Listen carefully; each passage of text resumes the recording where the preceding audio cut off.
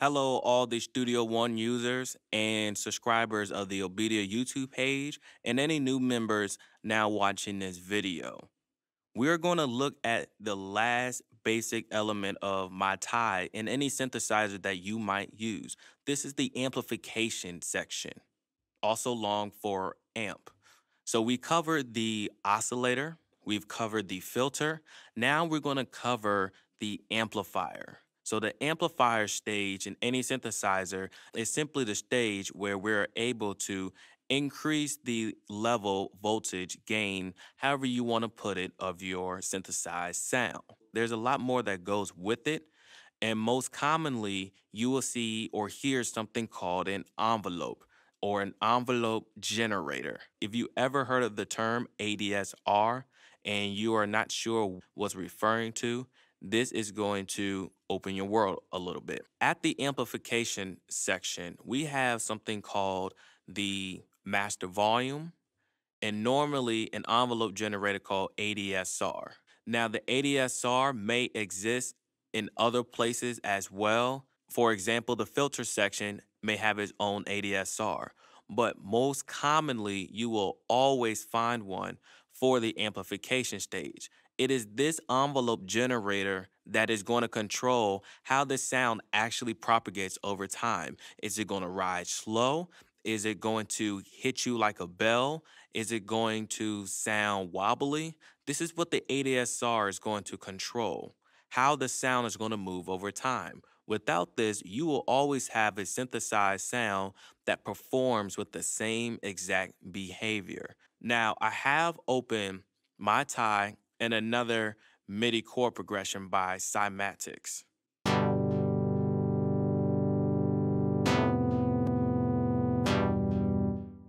For this demonstration, I'm going to show you the ADSR in typical synthesis making a pad sound. Now, ADSR, the A stands for attack, the D stands for decay, the S is for sustain, and the R is for release. Now, in Mai Tai, you have all four.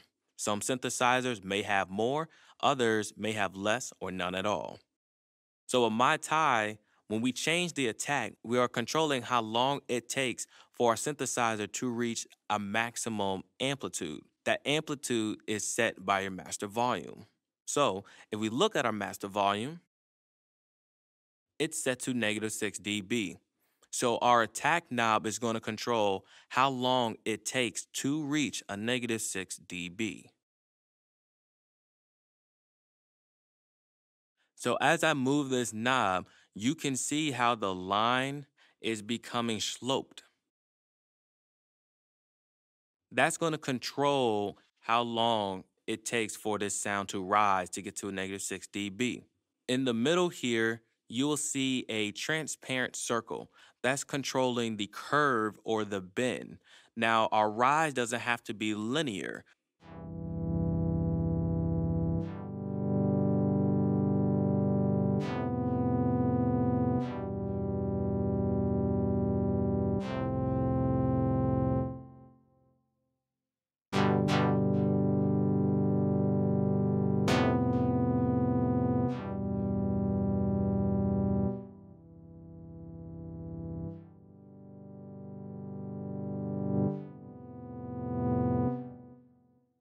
So as you can hear, when I move that knob, it's changing how the synthesizer is attacking that -6 dB level, going from infinity to a -6 dB. When it reaches the very top of its level, you have what's called the decay. Now, the decay can sometimes be slightly confusing.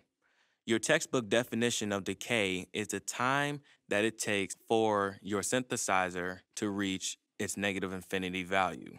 When you press the keys and create a sound and you're waiting for something to decay, just like on a piano, the piano will automatically fade out. If you hold the sustain pedal, however, it is going to continue at a certain level. Without that sustain, it will fade out.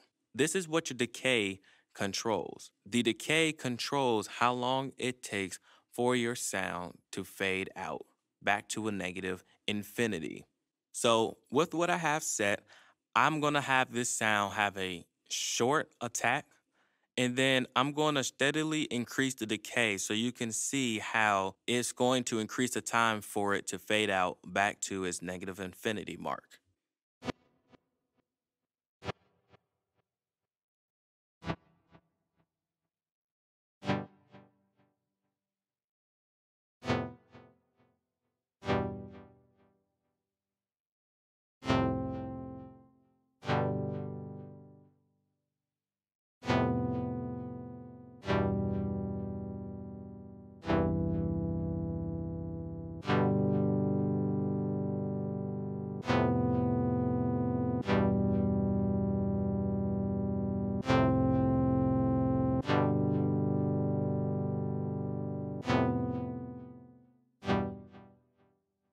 So that should give you a good idea of how decay works.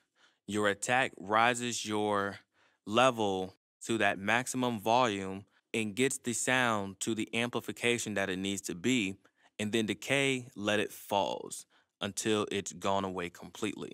Now the interesting part, I brought up the sustain pedal on a piano.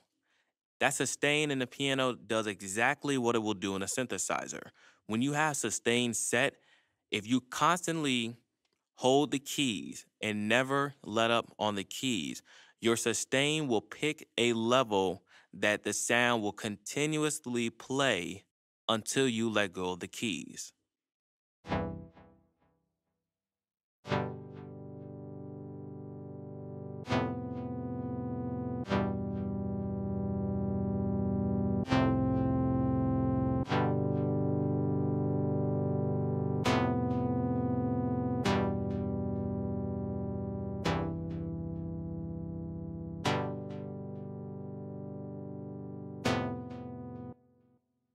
So in this example, you can hear that the sound is reaching its maximum value with the slightly short attack, and it's going to go pow.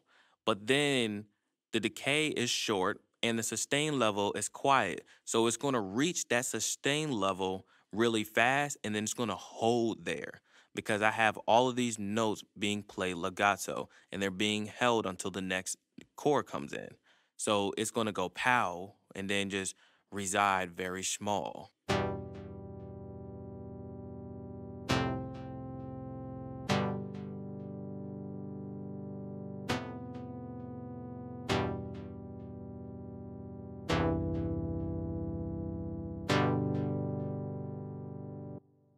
Now we're holding this note forever. The sustain will sustain this note forever.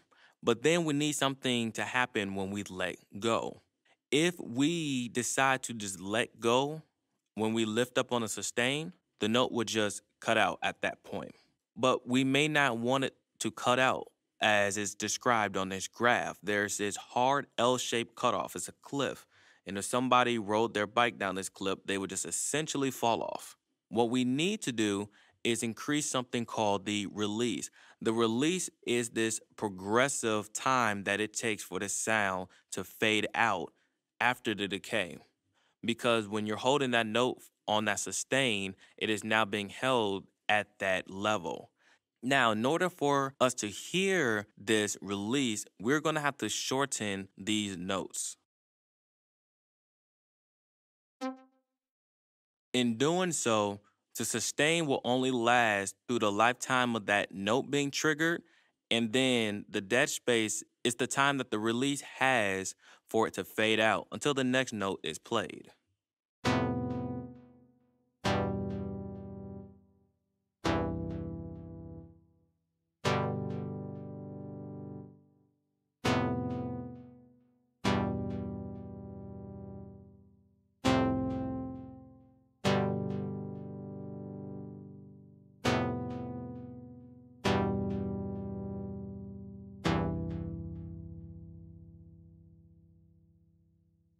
And stop. As you see, that took almost 7 seconds for it to come to a close.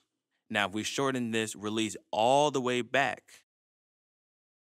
and create that dead end again, this is what we get.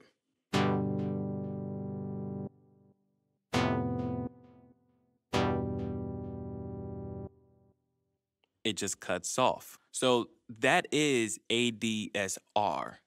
And you might see this in other plugins and other synthesizers, but ADSR works the same. For the rest of the features you might find on a synthesizer, I'll be talking about those more in depth for each feature and best ways to apply them. So this was basically your overview on how to use a synthesizer and getting started with Mai Tai. If you like this video, please like, comment, and subscribe to our channel.